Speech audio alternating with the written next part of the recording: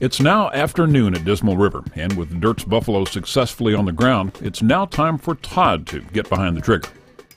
After the morning when Dirk had taken his buffalo with his bow, we kind of went back to that same area, and we ended up glassing some elk from a distance. One of the bulls that we seen was the one I knew that we needed to go after for Todd. It was the management bull we had talked about. One of his antlers was growing out more the side of his head than normal, so because of that reason, he would never get taken as a trophy bull elk. We spent a good time just kind of glassing, and then we had to figure out a play to get up and make a shot on him. I really wanted to get him out of the herd. He's a really aggressive bull. I know for a fact that bull has gored 2 of my other bulls, and who knows how many he's gored that I don't know about. Todd's looking for meat in the freezer. We don't normally do our hunts this time of year, but it's perfect for a football player like Todd, who's real busy in the fall. Helps my management program out to get that bull out of the herd. So when we seen that bull, I knew that I needed to mark that location and try to get that bull before he moved out of that area.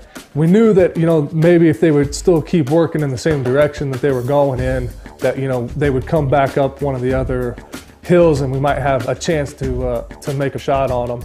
We were able to get fairly close to the bull, but we couldn't see, we didn't have a shot opportunity. We could just see the top of his antlers. What ended up happening, he was bedded down and he was kind of towards the top of another hill. So we actually had to work our way around behind him, and we were going to try to, get up on top where we could get an area to make a good shot on him. He winded us, he blew out of there. I was pretty sure it was that bull from the characteristics of his antlers, and after a closer look, we confirmed that it was him. John was like, hey, he's taking off. Let's try to make a shot on him. Todd ended up making a heck of a shot at 465 yards. I knew that he was capable of making that shot cleanly and efficiently, and that's exactly what he did. Elk kind of turned back and was looking right at us, and he was broadside. And I just felt really comfortable about taking a long-range shot on this elk, and was able to make a good shot on him, and we ended up getting him.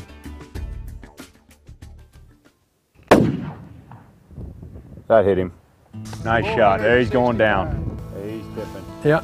465 yards. There he went. Nice job. Yeah. Can I put my coat back on? Yeah, man. All right. I think I'm ready.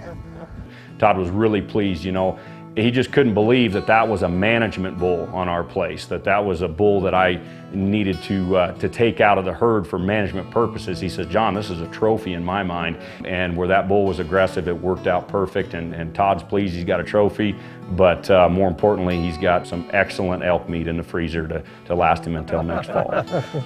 Todd, we appreciate you coming, buddy. Thank you. Thanks for having me. Great job, man. I'll tell you, it was a great shot. Everything about it was really good. I'm sorry John didn't treat you all like that. He's used to that. Yeah. All right, we didn't get that tackling each other on tape, but maybe there'll be another chance. Maybe we'll get it later. We'll reenact that real quick. Well, maybe Dirt spoke a little too soon on that one.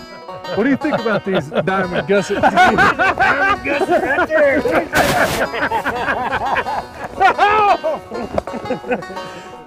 With our extracurricular activities now out of the way, it's time to head back to the ranch. But on the way, something catches John's eye. Find out why everyone is heading back into the field when Hunting University returns. This segment brought to you by 1-800-Insurance.com. The power to save starts today.